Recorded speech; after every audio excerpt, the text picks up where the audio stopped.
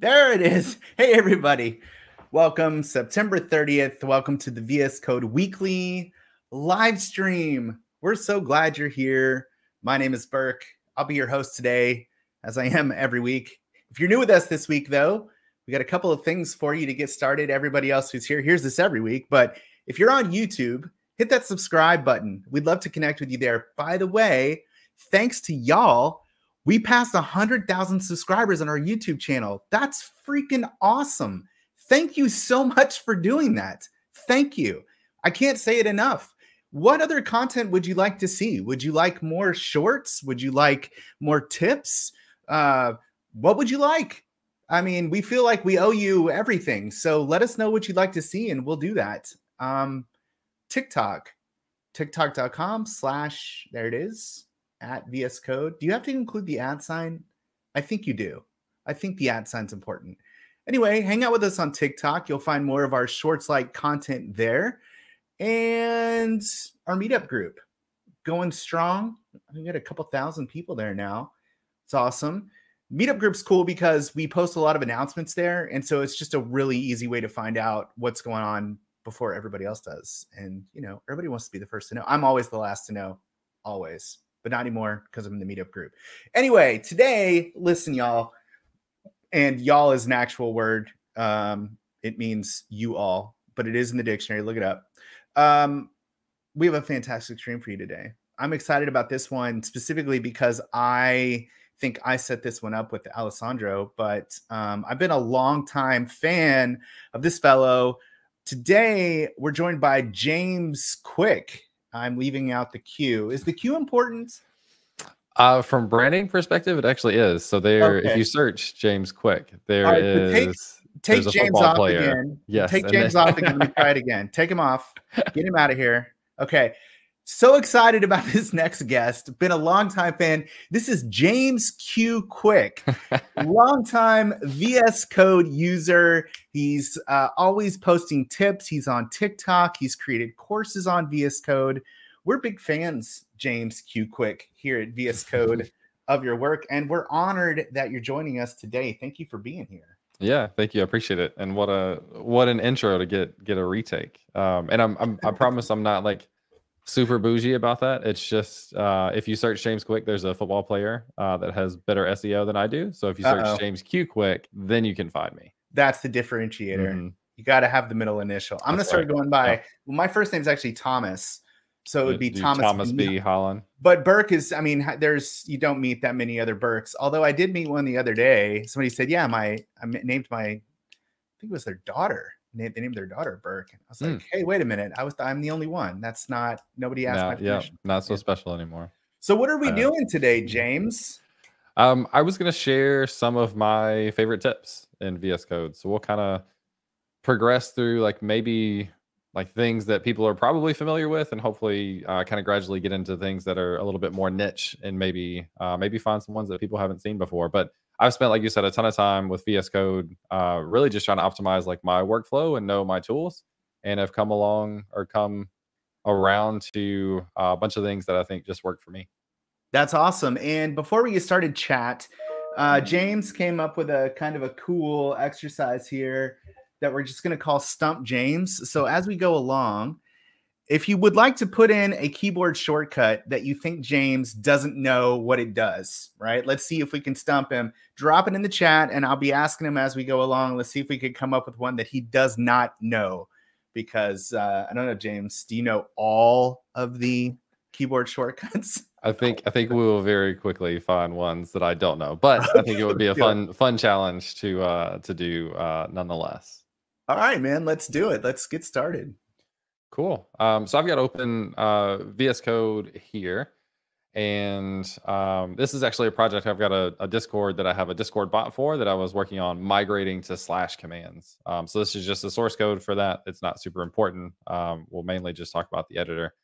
So the first thing I was wanting to talk about is just overall layout in VS Code. So we have the sidebar over here that you can do like files and different extensions and debugging and all this kind of stuff.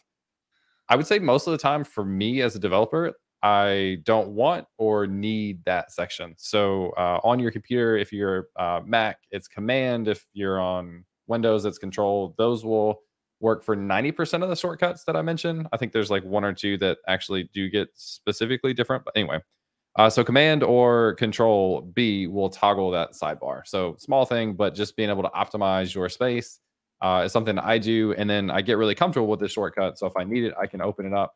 And you can also do directly to, if you hover on these icons, you can see the shortcuts for these individual tabs as well. So there's Control Shift G for source control, Command Shift D for debug. Again, these are the Mac versions. Extensions is Command Shift X. Find or search is Command Shift F. So you can not only like toggle the window itself, but you can also go directly to find, for example, which is pretty neat. Now, James, I love the keyboard shortcut for the collapse to sidebar, which is awesome. But I couldn't help but notice that your sidebar is on the wrong side of the editor. If only you could see my notes, which you have not seen, so you don't know that you led me into another thing that you can do, which is to change the location of the sidebar. Now, in theory, I like the idea of having the sidebar on the right, so that your code stays right in line. It doesn't shift as the sidebar opens. It's like where you look at your code from left to right, which totally makes sense. The only thing for me, it makes a difference on which monitor I'm on, because if it's on the left monitor, I want the code to push out a little bit further right, if that makes sense, instead of being all the way to the left, because it's a little easier to read. Anyway, so as you were alluding to, you can move your sidebar to the right side if you want to. So if we're looking at code here and we do a Command or Control B to toggle that open, notice that the code itself, the left side of the code stays the same, although now you're getting a little more wrapping with the code because of the screen size is now different. But at least the left hand side of the code stays the same. Somebody put Control Q in the chat. Actually, I don't know. So I was thinking like Command Q on Mac would close it. I don't know if this is a joke, or is there a Control Q on Windows that does something specific? I have no idea. let me see, Control Q. Oh yeah, it does do something, but I'm not going to tell you what it is.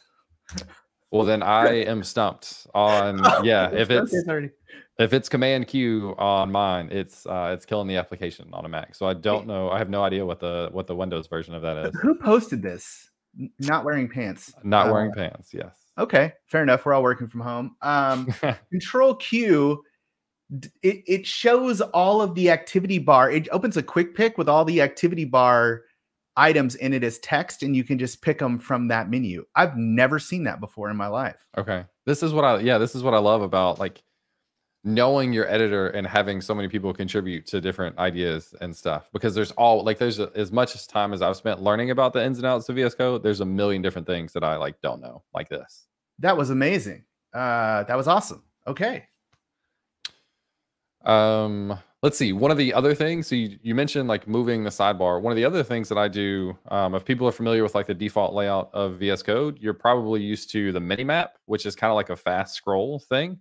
I don't really use the mini map myself, so I turn that off to save myself some space inside of my editor.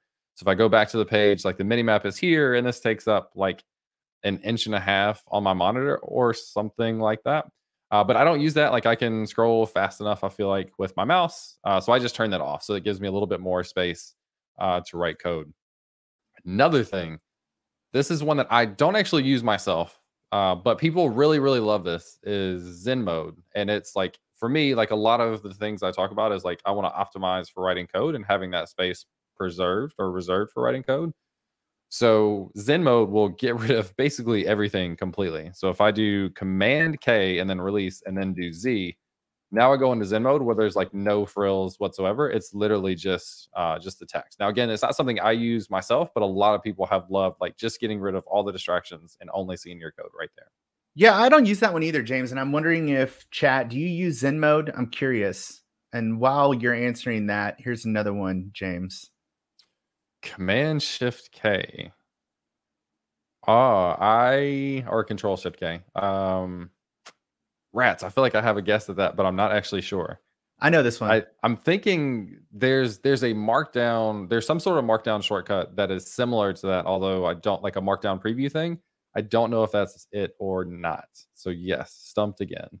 I'm almost certain that deletes the current line. Did I get that right, Chad? I Shift should K. test it. Let me try Command Shift K. Yes.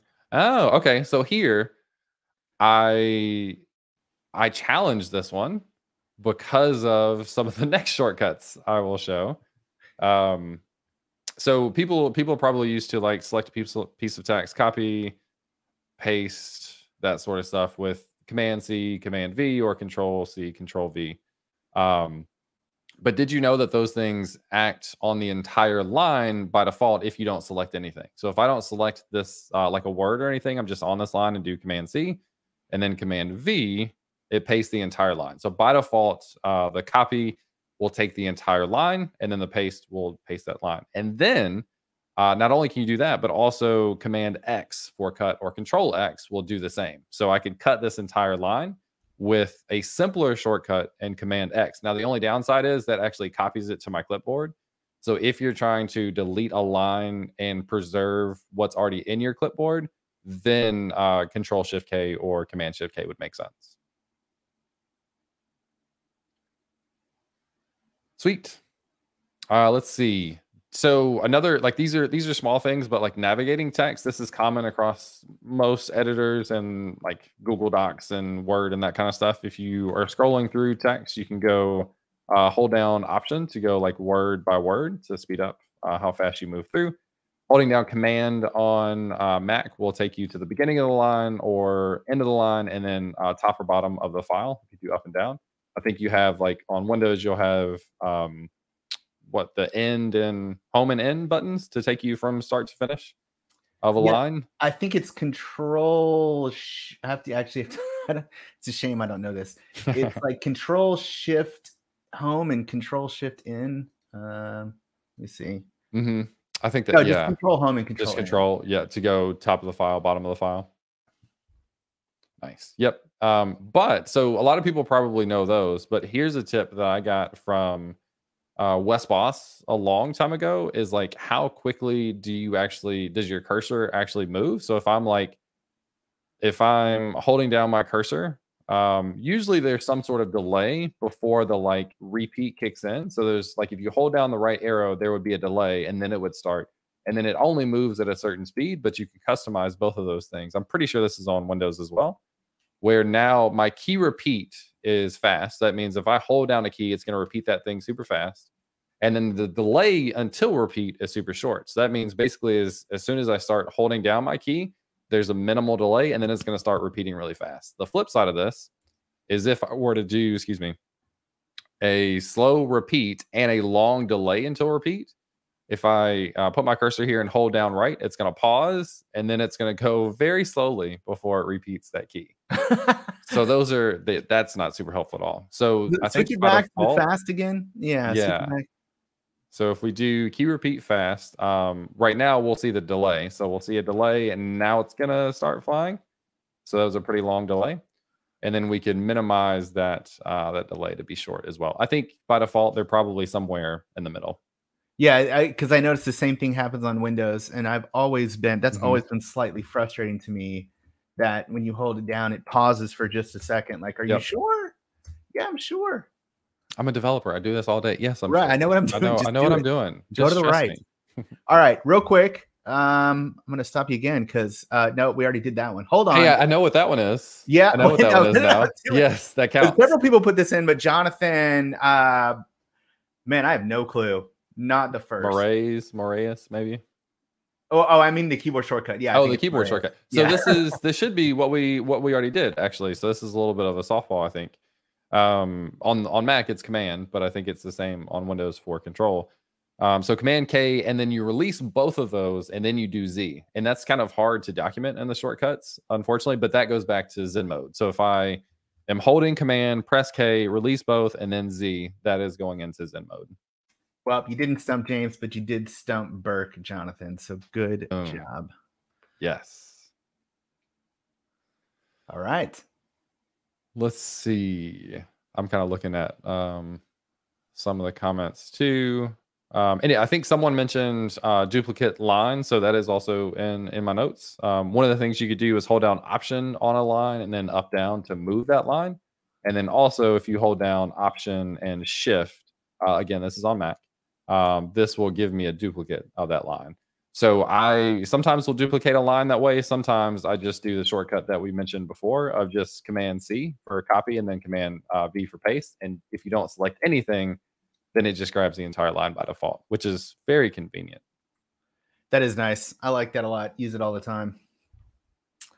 I think, yeah, someone, Surly Dev just put in Alt up and down for moving those. Yeah. So here's another thing that kind of gradually gets really nice. So if I wanted to do something like replace, like rename this variable, this is not a great example because you can do function F2 on Mac, and they actually, like, VS Code has rename variable built in, so I could name this Bob or whatever, and it's going to rename all those instances.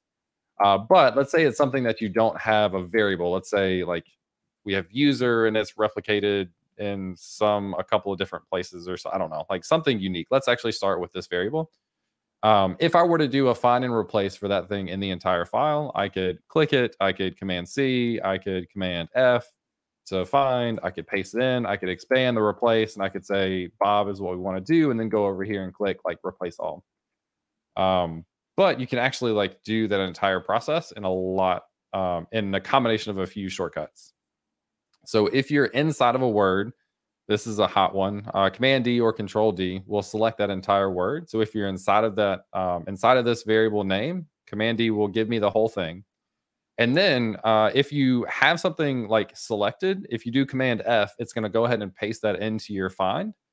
And then another exaggeration of this is if you have it selected, and in my case, I've set up the shortcut Command H for replace. If I do Command H, it's going to populate the thing inside of the find and then take me to the replace where I can type in Bob, and then Command Enter, in this case, will go ahead and replace all those instances. So there's easier ways to do this if it's an actual variable name. So this is not the best example, but if it's some random unique string that I know I want to replace all of them, I can combine Command D without, like, Command D will select this word for me.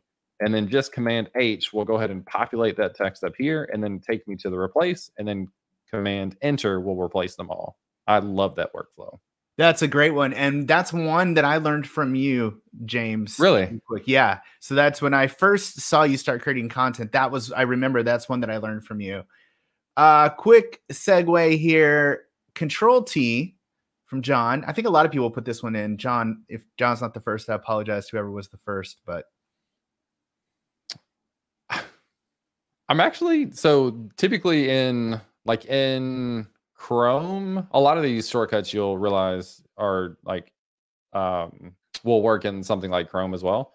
So in Chrome, that would be, I think it's a new tab, and I guess that would do the same thing here. So that's my guess. So I'm going to try it and see. But that did not do what I expected. So I don't know. Yeah, me either. That's what I thought it was. But apparently it's opening the command palette with the pound sign. And what does the pound sign do? You've got me again. I don't know this. Yeah, this is a totally new one for me. It's the symbol browser, I believe. So if you start typing like type const. Oh, sorry. This is not redundant or not rhetorical. Not rhetorical, yeah. Like no. In the symbol browser. Oh, so gotcha. Go back. So Command T const. So no matching symbols. Try like maybe get profile. There we go. Yeah, so this is showing me all the variables and functions inside of this. Yeah, exactly. Okay. Cool. Yeah. I also thought it opened a new tab to make you feel better. But so on this same, while we're here, you can do Control Shift T, which opens the last tab that you closed the same way it does in a browser. We made a short on this a couple of days ago, but that's pretty rad. Yeah. Yep. I have known that one, but I've never used it. I also need to be careful not to do that command very often on stream in case the last thing I closed was my .env file. Yes, be careful with the Control Shift T. All right. Cool. let's see. There's one specific setting that I immediately turn off in VS Code. This is the one thing where I'm like, VS Code, I don't know why we would do that. And I forget exactly what it's called. I call it a soft open with files. And I may blank on what the actual setting is here for files. So I'll just explain it. But it's in there somewhere in the settings. But if you were to one click on a file, by default, it's what I call soft open, where if you then one clicked on a new file, it would replace the first one click file. So to fully open it, you would have to double click that file for it to stay persistent as you switch to a different file. So I don't like that. Like if I open a file, I want the file to be open. So I disabled that and do that every time I set up VS Code. That's one thing that I like immediately I have to change, just because I don't know. I don't really use the idea of like what I call the soft open thing. Another huge, this is what I do all the time. Command P will allow you to search through your files to open them. So if I want to open up the profile page, I would do it that way. That way I don't have to go through and look, especially inside of big projects, what the actual file is. As I've worked with it enough, I probably know the file name. And then people probably know this, but on Mac, it's Control Tab, but just toggling between your files. And then if you add Shift to that, you can go backwards. So you can go forwards and backwards. And so if I'm working in profile and the share file, like I don't even look. Like I just boom, boom, boom, because I know it's always going to go back to the previous one. And as I've worked through those files, I don't even have to look at which one. I just toggle back and forth. This is crazy. I did not know that. I'm learning so much stuff. I realize some of this stuff is very basic, but I had no idea that you could do Control Tab. Here's a great question from Thomas that I put up a little bit too quickly, but this is quite a good question, and one that we covered a couple. So I'll let you take it first, and then maybe I'll add a rejoinder. But this is a great question. How do I stop getting lost in huge files without Command F? So there are, and you can probably give a better answer, honestly. There are shortcuts to be able to like iterate through these things, actually, the collapsible things. So I think you can iterate through like blocks of these, but that's probably not super optimal because you'll then get down to like nested stuff.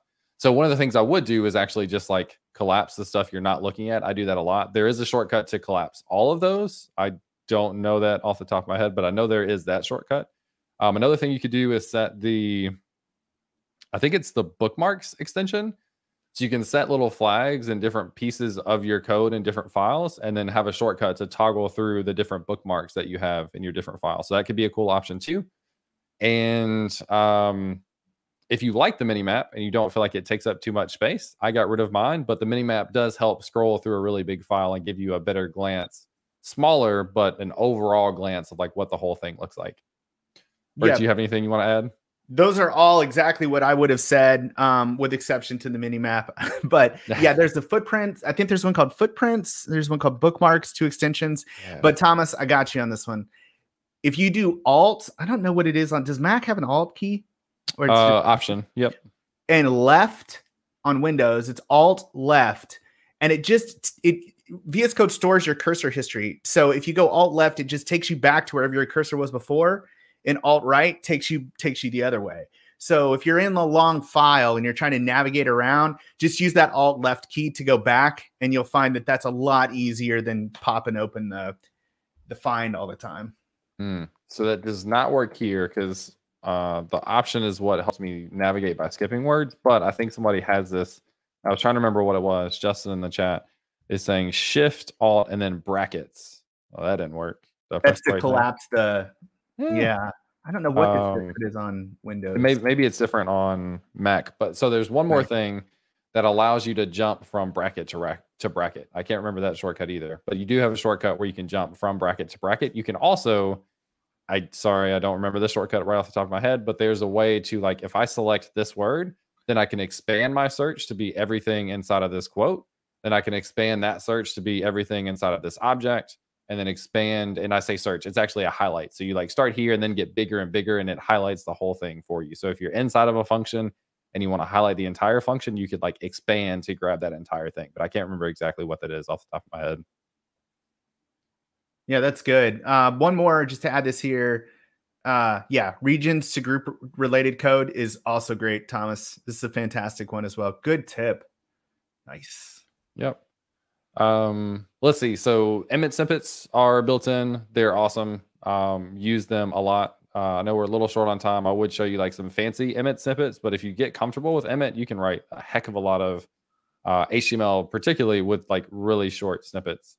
Auto imports is really, really cool. So I almost never write an import statement myself. So if I wanted to get the user table, I can now enter. VS Code is going to go grab that for me. The only potential gripe I have with that is that it leaves the original text instead of replacing that.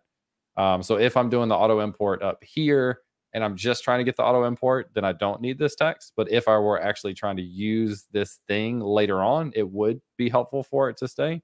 So just in this specific scenario where I'm only typing it to get the import, it's staying there. I then go and delete it. But again, like Command X will get rid of that thing really fast.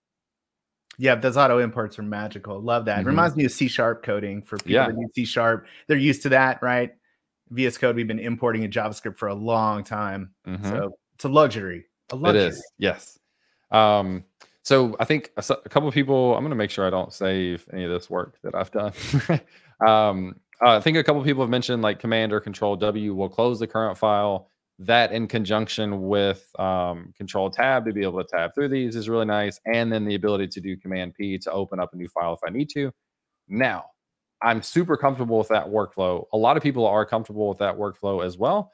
What I did is customize my terminal to give me the exact same workflow with the exact same commands. So these shortcuts that I set up are now contextual to the point where they only work if I'm inside, or they only do this specific thing if I'm inside of the terminal itself. And what that is I can do Command N will give me a new terminal tab. So that's the exact same as what I do for a new file up here. I've got this set up to use the advanced file utils thing. So it gives me a GUI for choosing what directory and stuff. But my same command will give me a new tab. And then I can use my Control Tab to tab back and forth between these. So I know I've got, hey, the code is running on this one. I'm doing like git pushes and stuff on this other one. And I can tab through those the exact same way I would a file inside of the editor. And lastly, I set up Command W to close the tab when I'm contextually inside of the terminal. So this way, my workflow from being up here in text editor land and terminal, the exact same shortcuts do more or less the exact same thing, just with terminal windows versus open file pages. Yeah, that's a really nice one. I didn't know that either. I was having trouble figuring out how to toggle between terminal windows. Yep. And then Control and tilde on Mac will show and hide. All of your toggling things are super important, or at least to me they are. All right, I got another one for you. Again, not wearing pants is at it again. Control J. I have no idea. I don't either. Let's try it. I don't know if I need to select anything or not, but Command J. Wait, did it toggle the terminal? Does that work as well? I think it just toggles the Control Shift backtick gives you the terminal every time. I think Control J just toggles that bottom panel and whatever you had highlighted. So highlight problems and then hit Control J. Yeah. So let's close that. Okay. Yep. And then if I close it. Oh, okay. Gotcha. Yeah. Interesting. Got us again, man. Yeah. I like that. All right. And the Control tilde it's a tough one, like with your fingers to go from here to here. So Command J is a little bit easier. I like that. Very cool. Yeah, that's a good one. Someone's put in the chat Control or Command and slash. That is Lifesaver. So that is comments. So if I just do that command, it will go ahead and comment this thing. If I were to select a few different lines of code, same thing. It'll go ahead and comment the entire thing. I feel like at some point I had another shortcut associated with comments. Well, let's see. We've got 2 minutes left here. Now we got a hard stop. I'm just reading through the comments. There's so many. What is this? Time has flown. This is the opposite of what you just did, isn't it? Isn't that what I just did? I think that's you did the other way, didn't you? Oh, yeah. Okay, gotcha. I don't know. Oh, this is to duplicate to the other side. Nice. Did not know that. There are shortcuts to move. I think there's another shortcut to do that, or Command 2. Okay, so your Command 2 will open up a new thing. Anyway, well, James, we got a hard stop here. So 60 seconds left. Anything that you want the chat to know here? Any place you want to send people, or this is your chance to go all out? Yeah. Yes, to shamelessly plug yourself. Yes. James Q Quick on most things: Twitter, YouTube, TikTok. You mentioned TikTok earlier. That's been a lot of fun to work with. I do have a course on VS Code. It's a little has been updated in a year, but all the stuff that's there, I think, pretty much still holds true. So you can find that on my personal site on jamesqquick.com, and then under the courses page, there'll be a link to the VS Code course. But yeah, James Q Quick on most places. Awesome. Well, thank you so much for being with us, James Q Quick. Y'all, everybody follow James on Twitter if you're not. TikTok, YouTube, everywhere you can find him. Don't forget the Q. Thank you, chat. We love you. You're beautiful. Thank you so much for being with us again. And we will see you next week. Bye, everybody.